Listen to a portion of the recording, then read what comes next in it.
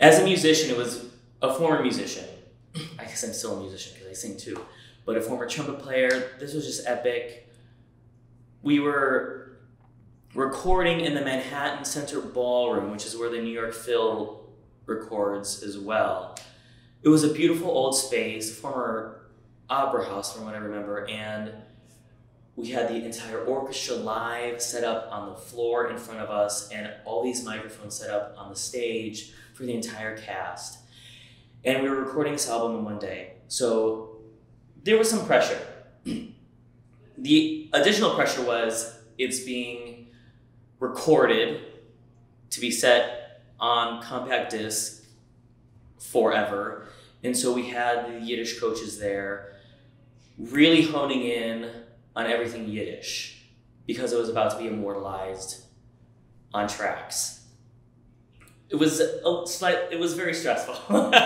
I was sweating at my mic because I have a number of solos and we had some solo lines and Anatevka, some spoken lines.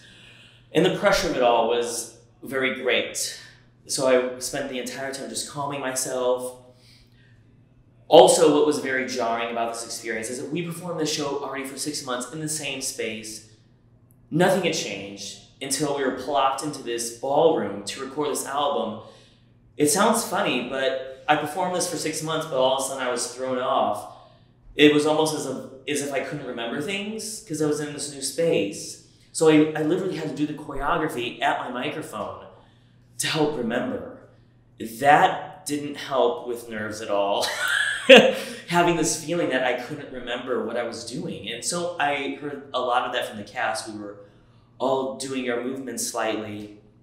But just that the show has made such waves that we had to put it on an album, it's even more surprising. Like, this show has been one surprising thing at another.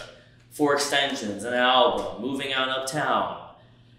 I'm really eager to hear the album in its entirety. I've heard some tracks, and honestly, it sounds epic.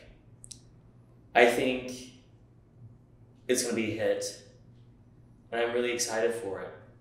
This show is immortalized in Yiddish on compact disc, and it's going to be important for the next generation of Yiddish speakers and the Jewish community.